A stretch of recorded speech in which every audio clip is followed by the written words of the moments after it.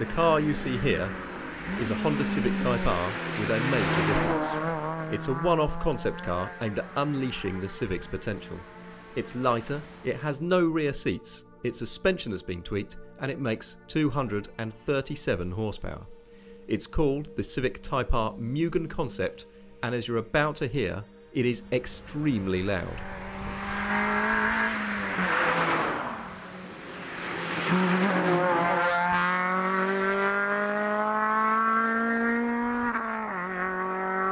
When Mugen say this car is a concept, I think really they want to build it. They want to build 25 or 30 to kind of build up the brand, which they haven't really got much of in Europe. They've got it in Japan, but not in Europe just yet. So I think they would like to put this car into production.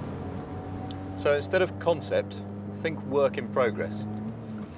It's got new chassis settings, it's got new springs and dampers and different tyres, but it hasn't really been honed yet. And if it's going to be a rival to something like a Megane R26R, it does need to be, because the standard Civic base isn't quite sharp enough as a driver's car. And what about the chassis? Well, it's better, certainly, it's improved. Mugen really want to get this torsion beam rear axle working. Honda are a bit upset about the criticism this car gets for having a beam axle, when something like the Clio Sport has also got a beam axle, handles perfectly, so they want to get it working. They don't want to cut the metal at the back. I still need to work on it a bit though. I mean, it's improvement, but as you can probably see from me being tossed about a bit, there's too much rebound damping, there's too much patter from the back end. They're starting to unlock the potential of this car. There's more work to be done. Now, Mugen's traditional speciality is engines, and as you can tell with this, it is absolutely peachy.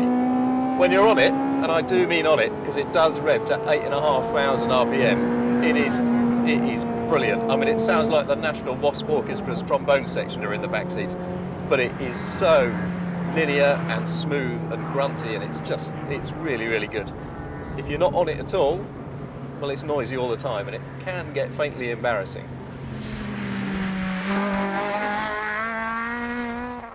So, should Honda make this car? Well, look, it's got 240 horsepower, revs to 8,500, it's got no rear seats. Of course they should make this car. Will it sell if they do? Well, that's the key. If they can sort out the chassis properly and bring it to market for under £25,000, I reckon, then they might just have a winner on their hands.